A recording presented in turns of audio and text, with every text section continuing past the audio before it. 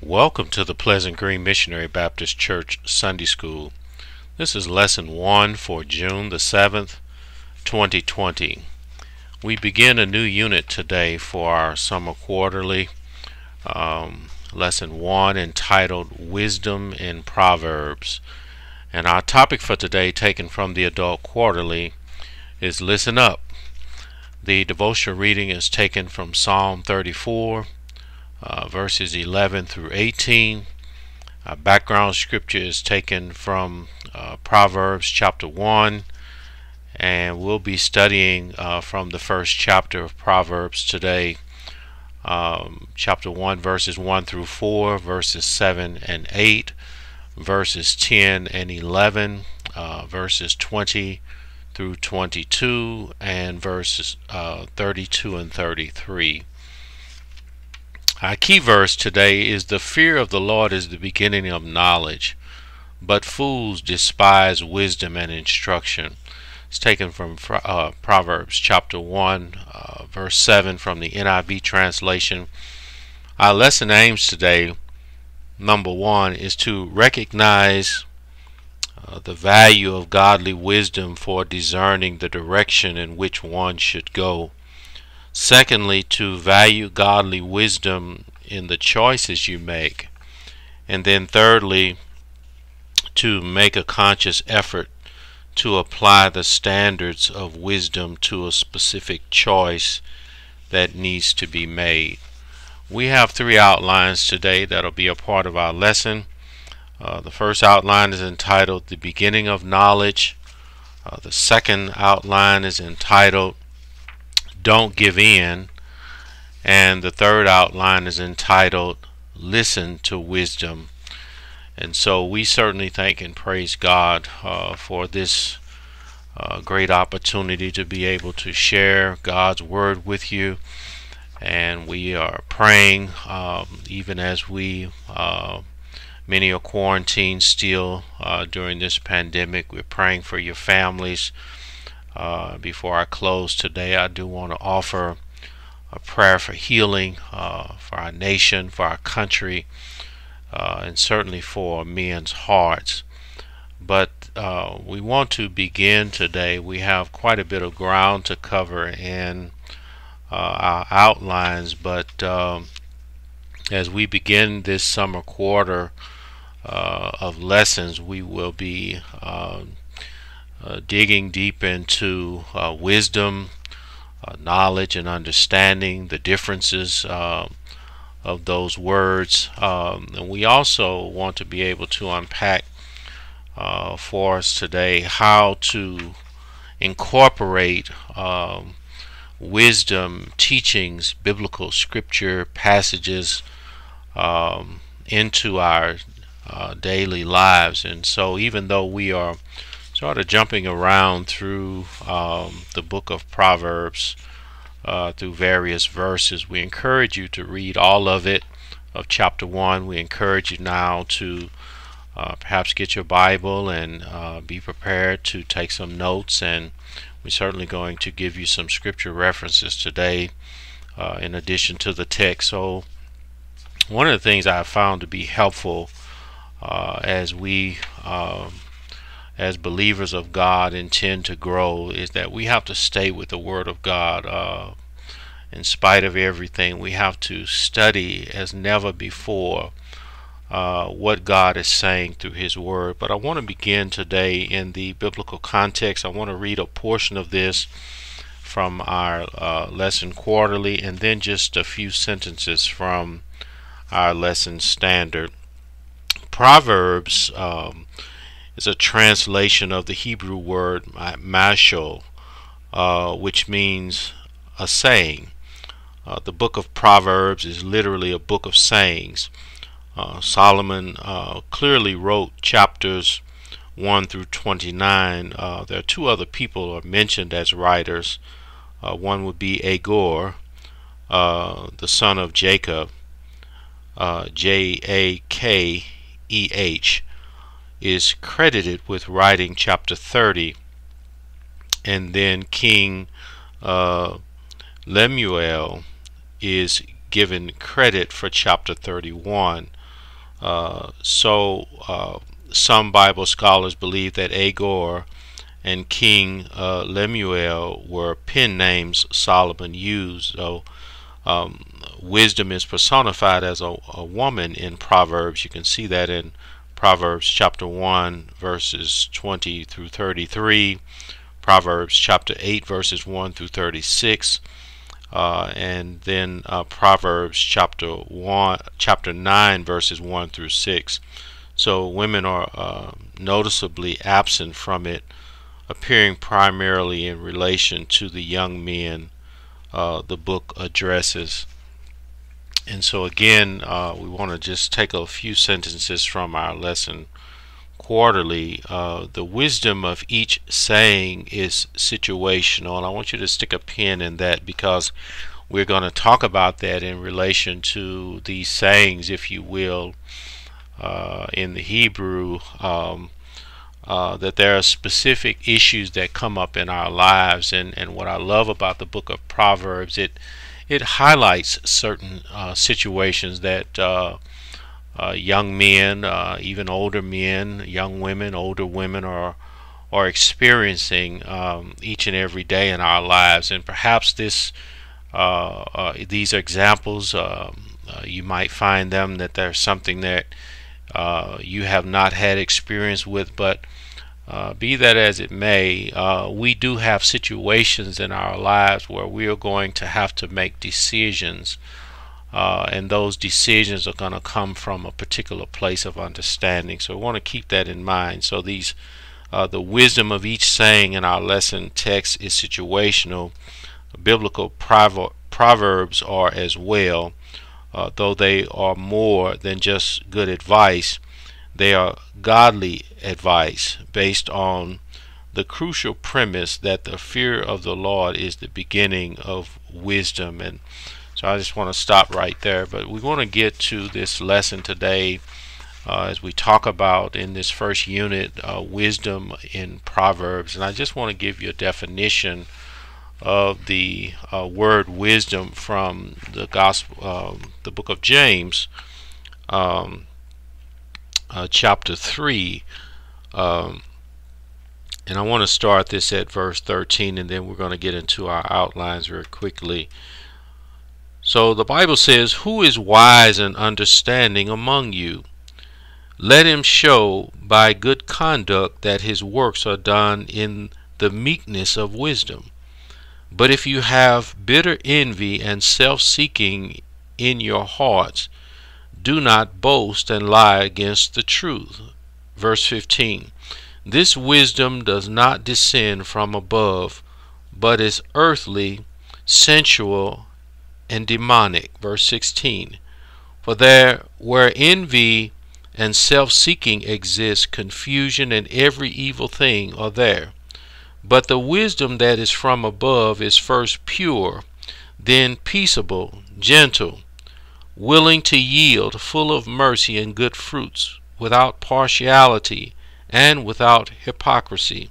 Now the fruit of righteousness is sown in peace by those who make peace." So James gives us some perspective about what wisdom is, and not only what it is, but where it comes from. And all of us, in our speakings and in our sayings, if you will, or in our conduct, it's infused by a force, if you will. And so as we look at this lesson today, we want to take note of the fact that the wisdom that we are talking about and that we are encouraging you to obtain is that which comes from above. And so we want to get into these outlines today. The first outline is entitled "The Beginning of Knowledge," and this is taken from Proverbs chapter 1 verses 1 through 4, and then verse 7. And I want to read this from the NIV translation. The Bible says, "The Proverbs of Solomon, son of David, king of Israel, for gaining wisdom and instruction, for understanding words of insight, Verse 3, for receiving instruction in prudent behavior, doing what is right and just and fair, for giving prudence to those who are simple, and knowledge and discretion to the young. And then verse 7, the fear of the Lord is the beginning of knowledge, but fools despise wisdom and instruction.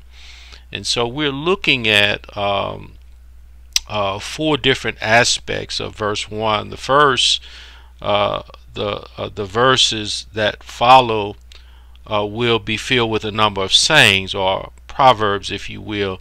Second, these sayings were reflections of the life of Solomon. The Lord had blessed him with great wisdom. You can look at 1 Kings chapters 3 and 4. Third, we are reminded that David, the greatest king of Israel, was Solomon's father. Finally, Solomon had a period of civil war. We can see that in 1 Kings chapter 1 and 2. And he was king of all Israel. Solomon provided a list of benefits for the student of wisdom in verses 2 and 3. And since the Hebrew poetry relied in part on repetition, Solomon made one statement for the student to begin verses 2 and 3, and then repeated it in a slightly different form in the second part of the verses. So in verse 2, Solomon emphasized that his proverbs would help the student gain wisdom. And then in verse 3, the emphasis was on putting that wisdom into practice with right living. Just want to pause right there and just talk about the fact that here's a man reflecting on life, reflecting on how to be successful.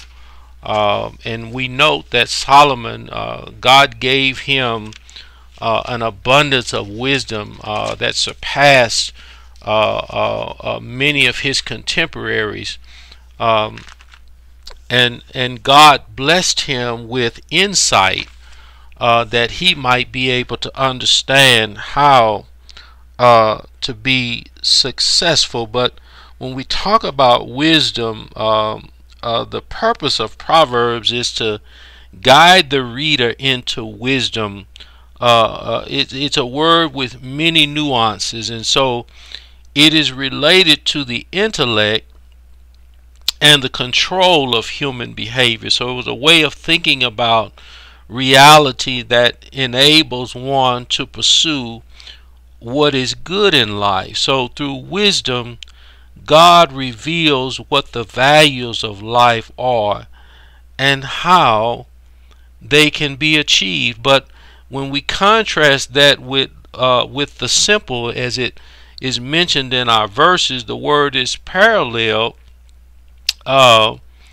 in this verse by a young man. It refers to the untutored or inexperienced, those lacking intellectual powers. And so wisdom is a matter of practical godliness. And so we want to make sure that even as we want to talk about young people, and we want to talk about how to mature and how to grow, we have to be able to gain some insight or some wisdom. We define that for you in James chapter 3, and we want to be able to draw the wisdom that is from above,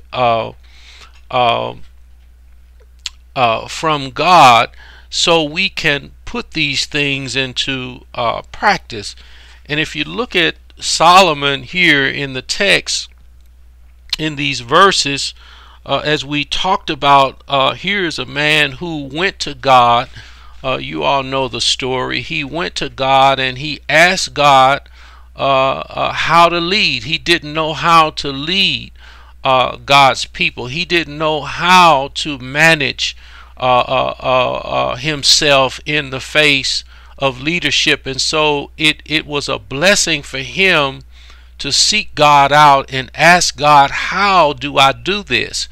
And so what God did, and what God was impressed with Solomon, since he didn't ask for riches and he didn't ask for defeat of his enemies, and these types of things, he genuinely did not know what he was doing. Though he was in a position of leadership, he didn't know how to conduct himself as king. And so God blessed him with insight, with wisdom that was from above. And so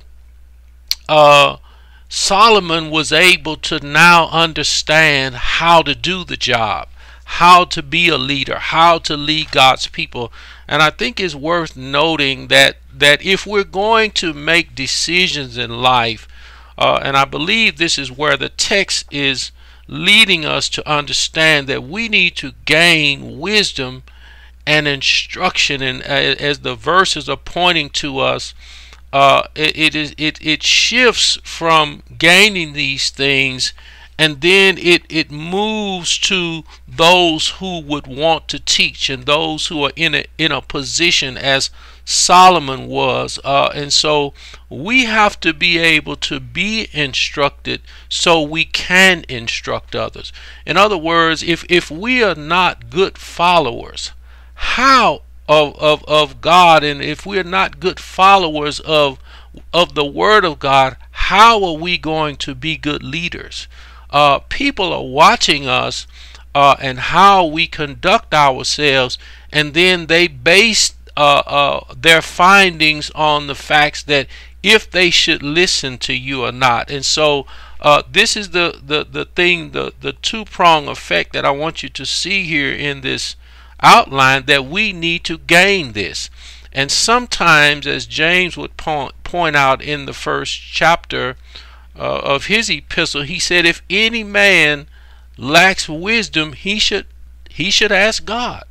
And so this is what we have to do. If we want to get something from God, we need to talk to God. But as I looked at this lesson, and as I thought about what Solomon was engaged in doing, I think it's necessary for us as the people of God, whether we are young people or not, that it's important who you flank yourself with.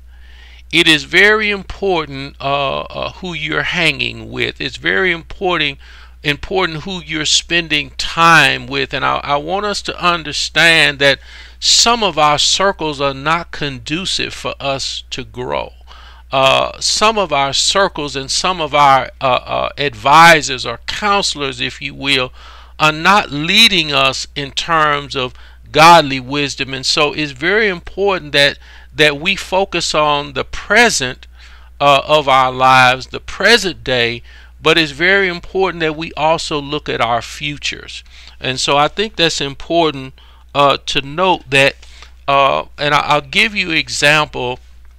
As a minister, it's important that I have a circle around me, or influences around me, that not just those who preach the gospel as I do, but I want to flank myself with people who have paved the way, or who have gone before me, or who has the experience of where I endeavor to go. Those are the kinds of people that I'd like to keep in my circle, because they can provide counsel for me as a young man and as a young minister, how to carry and conduct myself with God's business and His people. And I think that's very important for all of us. We need to have in our circles people who can help shape us and give wisdom. And this is what the part of our lesson outline is telling us here, is that we are receiving instruction, we are gaining it, we are receiving this. But I kept on looking at verse 4. So Solomon moves from those seeking wisdom to those teaching about wisdom. So teachers of wisdom are tasked with helping the unlearned gain insights into making good decisions and helping the young to gain and properly applied knowledge. He also reminded the teachers of wisdom in verses 5 and 6. This is not a part of our printed text, but again, please read all of chapter 1 of the book of Proverbs. So they too, the teachers, were learners. They never stopped learning.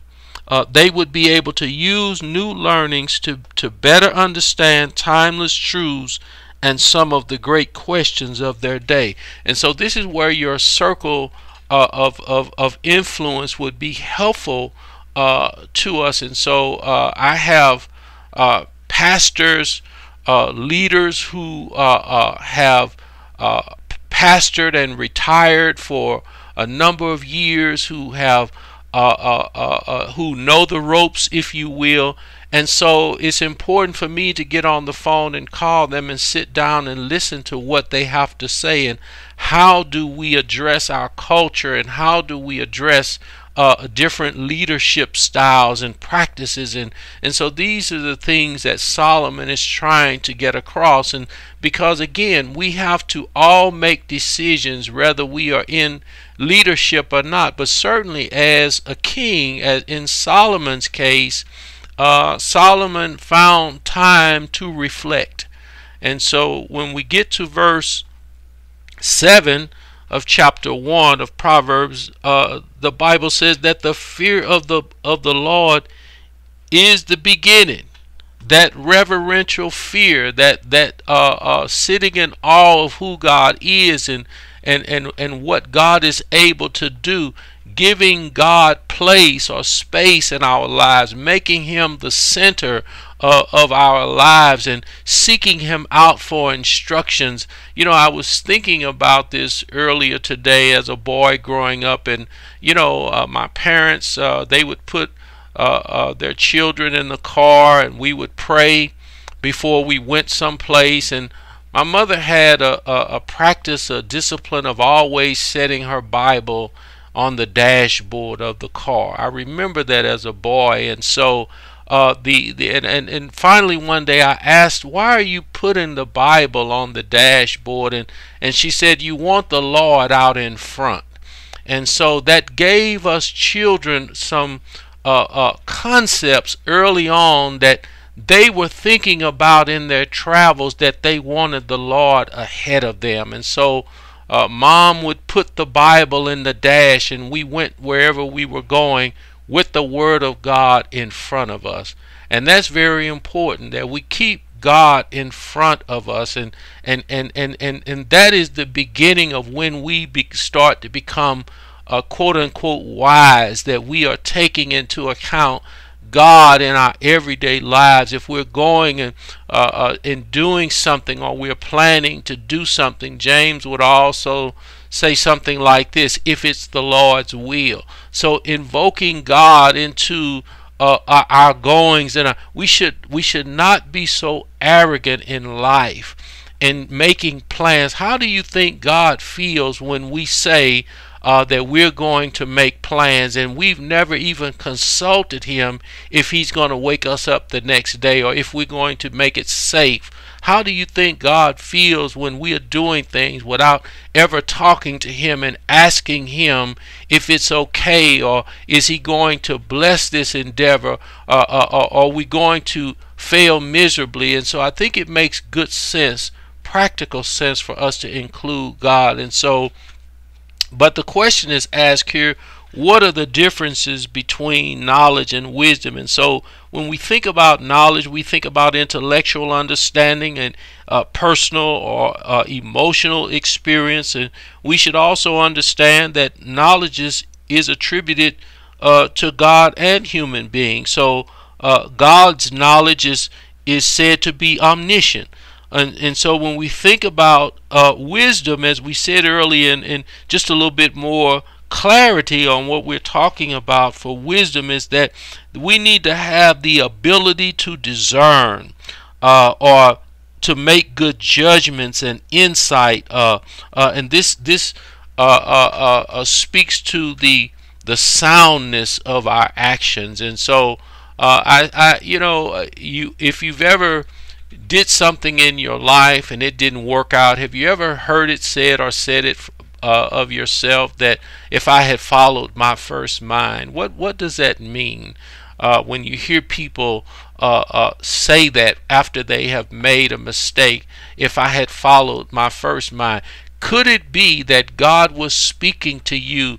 Could it be that the Spirit of God was speaking some wisdom to you in that decision-making endeavor to go a different route, or to stop, or don't go this way, don't go that way, go this way? What if we had followed that direction, or followed our first mind?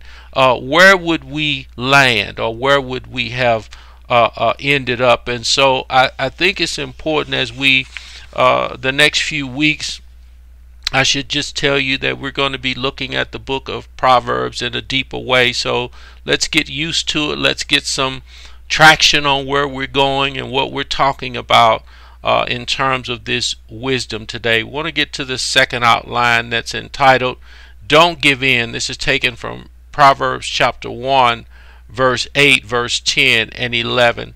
The Bible says, verse 8, "Listen, my son, to your father's instruction, and do not forsake your mother's teaching." Verse 10, "My son, if sinful men entice you, do not give in to them." Verse 11, "If they say, 'Come along with us, let's lie in wait for innocent blood, let's ambush some harmless soul.'" This is huge. This is huge today. And as we talk about Solomon and his reflection, we do know from history he didn't follow the things that the Lord had given him to do. He had a good start, he had a good running, but he made some critical mistakes. And so we have to be able to listen to the instruction that is provided. So we marvel at how Solomon used everyday experiences in his writing. In verse 8, he used child rearing as the focus of his continued teaching about wisdom. As stated above, Solomon referenced males almost exclusively in his writing, so it is not surprising that he refers to a son. And that's huge for our young men today. And as we see what's going on around the world, we're trying to reach them before death does. We're trying to reach them while they're in the process of making decisions about their lives. And it's good to be able to give them parental advice, but we have to insert godly advice where there is none. We have to be able to shape the culture and shape the actions of young men who make decisions, and those decisions sometimes affect young women. And then after that, those decisions begin to affect children or potential children, and other things that come into that circle just because we made a decision to do a particular thing. Then we have to also deal with the outcome. And so even as the people of God, as Solomon notes here in verse 10, he says, "My son, if sinners entice you, don't consent, don't give in to them, don't compromise yourself." And this is something that all of us as Christians, and I found this out quickly when the Lord saved me years ago. He didn't put me on some planet. I was left in the neighborhood, or I was left in the on the same job, if you will, and around the same people. So I had to continue to deal with my past, though God had given me a new future. I had to continue to speak to my past and people in my past to help them understand this is a new day, this is a new future, this is a new rule, this is a new governing principle. And so we won't be able to move out of the neighborhood, if you will. You will not be able to escape temptation.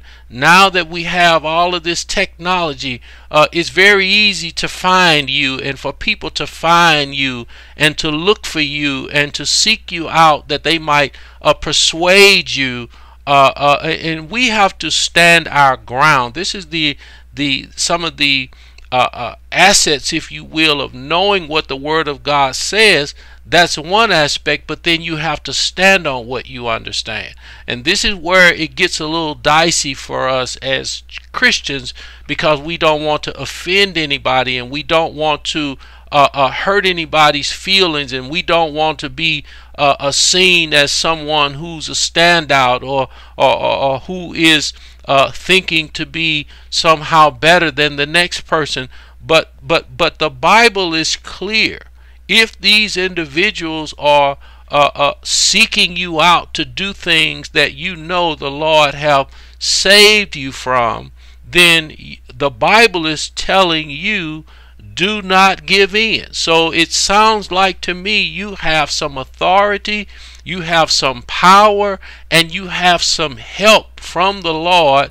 I think if we understand this, if the Lord is telling you to do something, I believe He will help you to keep the commandments. I believe He will help me to maintain my integrity as a Christian. But I have to ask God, and I have to alert God through in prayer.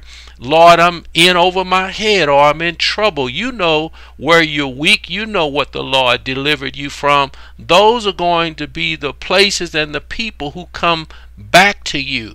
So keep those things in mind. So we won't be able to escape, if you will. But if you look at the 17th chapter of the Gospel according to St. John, when Jesus was praying for His disciples, He asked the Father not to take them out of the world. Don't take them out of the sinful environments that they're in, but leave them and keep them. And so we want to be able to understand that God has the capacity and God has the wisdom to reveal or to share with us, to keep us where He wants us to be kept. So verse 10, again, don't go with them. Learn how to say no. Learn how to say no thank you. Learn how to say that's not good for me. Learn how to let it go. And so and sometimes our problems are in surrounding not only the things that the Lord have delivered us from, but also the environments of those individuals, and so and those things that we certainly were delivered from. And so we have to understand that we have to make a break with those things, and also the people that those things are associated with. Remember, I told you earlier, it's important who you flank yourself with. Keep that in mind. Verse 11, this is huge. If they say, right, come along with us, let's lie in wait for innocent blood, for someone who has done nothing, for someone who is innocent, for someone who is unknowingly just going about their lives, and then we seek to take advantage of them. Let's shed innocent blood. Let's ambush some harmless soul. This kind of thing goes on every day. It goes on particularly in leadership. We see a lot of that.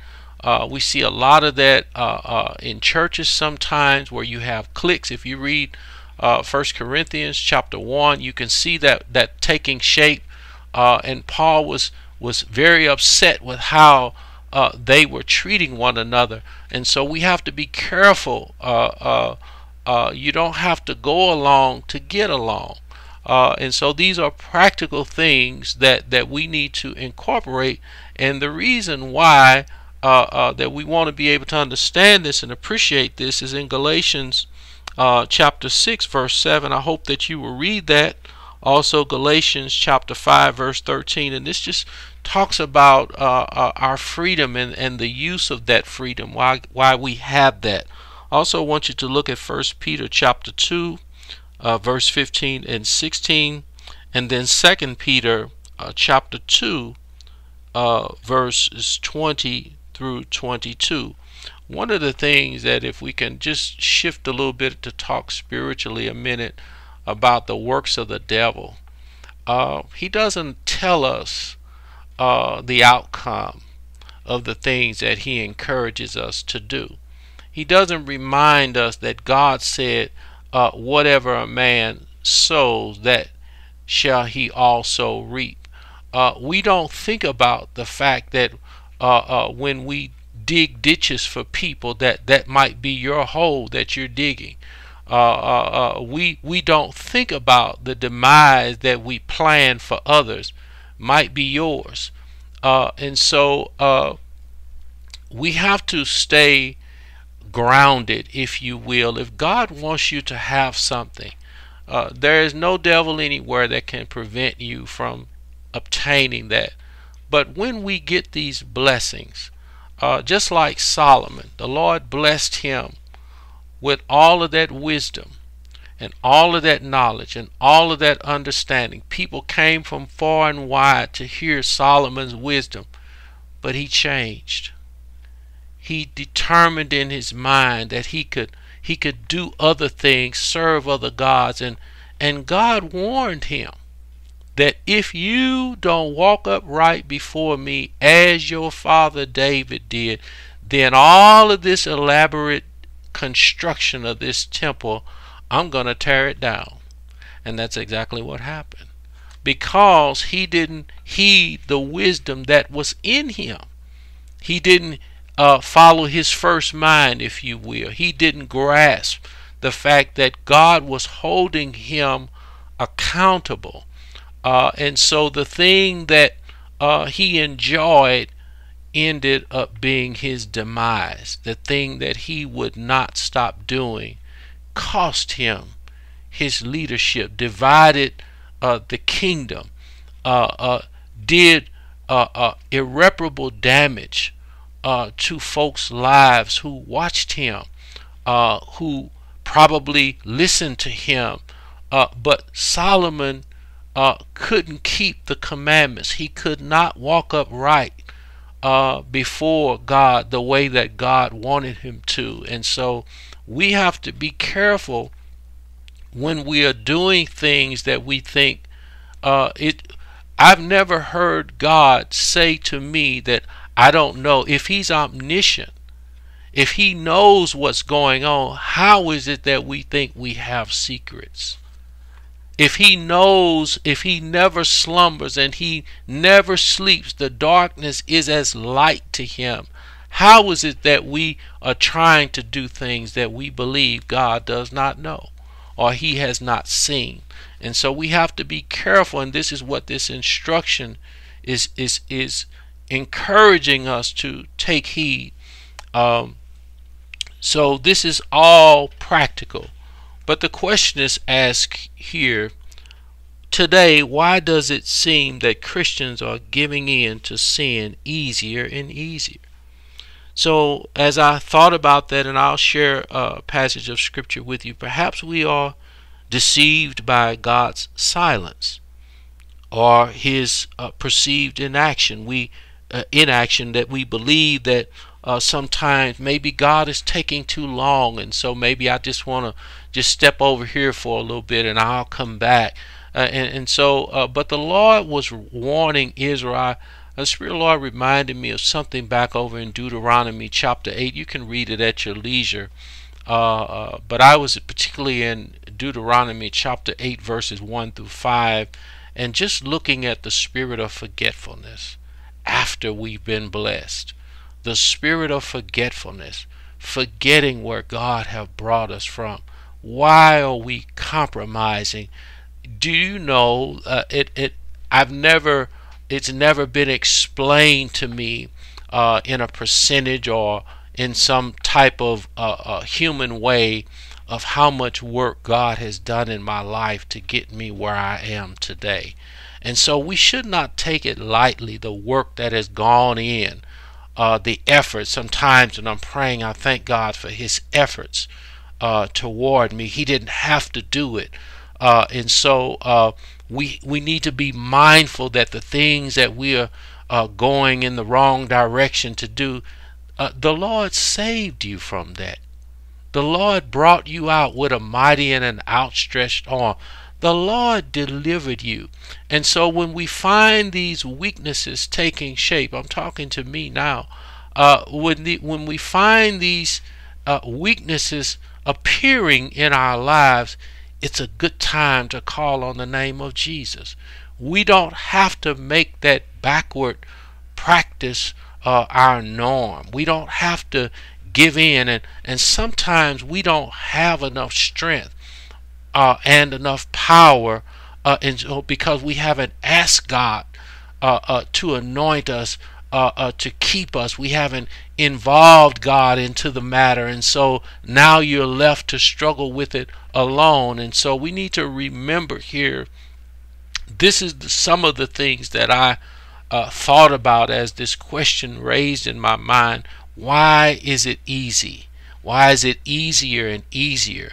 But I will tell you this, that the Holy Spirit will not give up on you, and he will not give in. You might get a heavy chastening because the Lord knows that you know better, because he taught you better. You might bring God to you in a different way to help you understand. An affliction might come up on you as a result of chastening you. You should read the books of 1st and 2nd Peter, and then you remember 1 Corinthians chapter 11, something we quote when we are taking the Lord's Supper. And so we want to remember these things as we go forward, and keep in mind, don't beat yourself up because of the things that you might have done or the way that you might have fallen. I just encourage you to get up from there, and I just encourage you to assert the position that you have in Christ as a believer, to the power and the equipment that God is able to provide, even the wisdom in our decision making. So keep those things in mind. It's a little lengthy, but that question just stuck with me. Why does it seem that way? Why are we not drawing off of who we are to stand our ground, but yet yielding to go backward? And so our final outline is entitled, Listen to Wisdom. This is taken from Proverbs chapter 1, verses 20 through 22, and verses 32 through 33. And again from the NIV translation. Out in the open, wisdom calls aloud. She raises her voice in the public square. On the top of the wall she cries out. At the city gate she makes her speech. How long will you who are simple love your simple ways? And how long will mockers delight in mockery and fools hate knowledge? Those are good questions. Verse 32. For the waywardness of the simple will kill them, and the complacency of fools will destroy them. But whoever listens to me will live in safety and be at ease without fear of harm. So in keeping with some of the characteristics of Hebrew poetry, Solomon personified wisdom in verse 20. We also see this personification in Proverbs chapter 3, verses 15 through 18. Again, Proverbs chapter 8, and then Proverbs chapter 9, verses 1 through 12. So wisdom is not something that is hidden. We literally see wisdom in many aspects of our daily lives. So in Solomon's day, much of daily life revolved around interactions in the city squares, the gates, and and also in marketplaces. So we need to keep in mind that many cities at the time of Solomon's writing were surrounded by fortified walls. So these interactions offered an opportunity to learn. Wisdom was present, and those who pay attention would learn much. Wisdom is present with us today. It's all around us. It's speaking to us. It's teaching us that these are the consequences of sinful behavior. It's teaching us, don't you know that you've learned something about the Lord since He saved you, that He saved you that you might live. If God had left us in the condition that we were, don't you know we would have possibly died? We wouldn't be here today. So wisdom was speaking to us, and God was using that wisdom and His power to. So we have to embrace that God wants us to live, and God wants us to embrace eternal life. God wants us to enjoy life. And so, but without His wisdom and without His guidance, we will be destroyed. We will die. A lot of the things that we called fun, our fun before the Lord saved us, was nothing short of self-destruction. That's all it was. And if the Lord had allowed us to continue on the path that we were on, we would have self-destructed. And so this is what wisdom is doing now. And so if you look now, we are trying to help others understand. Jesus put it this way in John chapter 14. He said, I am the way and the truth and the life. He is the way. He is the truth. He is the life. And so God has given us something that we don't know how to live and don't know how to use what God gave us without Him. Jesus is the way. And if we didn't learn anything about His life, Jesus' life, when He came, we missed something, because He was not just doing things for people who needed things to be done for them. He did those things that God ordained Him to do, but He lived a way in front of us so we would know how to do it. That wisdom presented itself. That wisdom had all kinds of people following it. And Jesus never committed sin. He never went back on what He was instructed to do. He completed His task all the way to the cross, all the way to the grave, all the way to Him being raised from the dead. He did everything that He was instructed to do. And then Philippians chapter 2 helps us to understand that God bestowed upon Him a name that is above every name, so that at the name of Jesus, you all know the story, you know the account. So wisdom has much to offer us today. The benefits of godly wisdom has much to offer any society if we choose to listen. But if we don't want to be the people that listen and accept the things that God is saying to us, then we are going to die. There is no way around this thing. God has set the table for us to live this thing on His terms. Jesus said it in John chapter 15, apart from me, ye can do nothing. And so we have to learn how to listen. Jesus went on to say, take my yoke upon you and learn. And this is what we have to do. We have to take the word of God upon us, and we have to learn, for His yoke is easy and His burdens are light. And so if we want to live, we must pay attention. We must wise up. We must listen. The Lord is calling us. So many times we tell God to wait. We tell God we are not ready yet. But that wisdom is telling you the day is the day of salvation. The word of God is clear in Hebrews. The day you hear my voice, saith the Lord, harden not your heart. Wisdom tells us to come now. Wisdom tells us to take take the opportunity that God has given us and to give our lives to Him. Wisdom does not tell us to wait until we get ready. That is not the instruction that we are receiving. So what are we doing in the meantime if we're not accepting what God has to say? So these are the things that are priceless for us today. And as we engage the next few weeks through various passages of Proverbs, I hope you understand. And I looked at Solomon. Finally, I'll share this with you. If he had listened, if you read 1 Chronicles chapter 6 and then read 1 Chronicles chapter 7, Solomon went through a lengthy discussion and prayer with God about all of the conditions. If these things would happen to Israel, then he expected God to respond in a certain way. You can read it for yourself. But God told him, if you don't walk upright before me, you see, so you can't distract God with these things that you want to offer him. God was requiring, he didn't need to tell God how to keep Israel.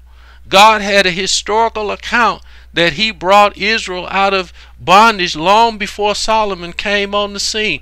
God had been keeping Israel through the wilderness and through all kind of issues that came. If you go back over into Deuteronomy chapter 8, as I referred you to earlier, God didn't even let their shoes wear out. And so he always knew how to keep his people, but his people would not listen to him. And that was the reason why Solomon failed miserably, even with what he asked God to do for him, because he couldn't stay the course. And that's very important today. So I encourage you today, challenge you today to let this scripture speak to you and speak to your circle in a way that helps you to embrace this wisdom. And listen, whatever you don't have in terms of your understanding, in terms of your wisdom, that's a case for prayer to me. That's a thing that you might want to label before the Lord and say, Lord, I don't understand. Lord, I don't know. And let the Lord reveal, let him pour out on you an abundance of understanding and wisdom. So I hope, trust, and pray that you will embrace this lesson.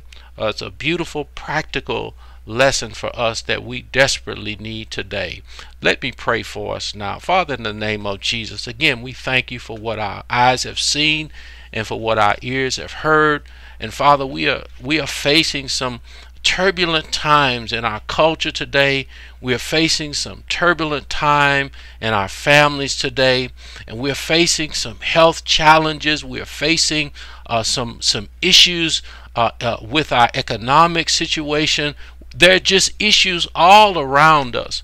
But Father, I know that you have the wisdom to impart to us, to teach us how we should maneuver and how to navigate in these perilous times. We can hear wisdom calling out today, and I just pray that you would circumcise our ears that we might be able to hear, circumcise our hearts that we might be able to become more sensitive and conducive to your will and to your instruction and to the promises that you have bestowed upon us. Father, we just thank you for your word today. It is true today, and if there is anyone under the sound of my voice who is in need of special prayer for whatever their circumstances are, I didn't come to counsel you today, but I know, Father, you already know about their conditions, and I'm just asking you to visit them. Let the Holy Spirit visit them in their hearts and in their minds. Speak to them on their bed of affliction. I speak life and over their conditions today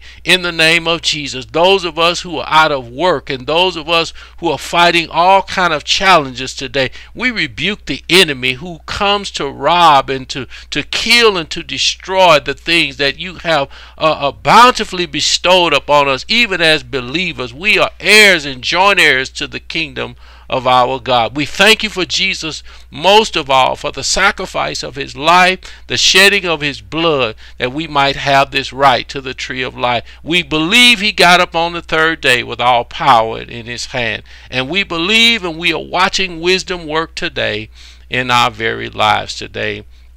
And Father, we'll be so careful and mindful to give your name the praise.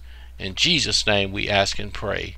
Amen. So until such time that the Lord will permit us to come together again, we say God bless you.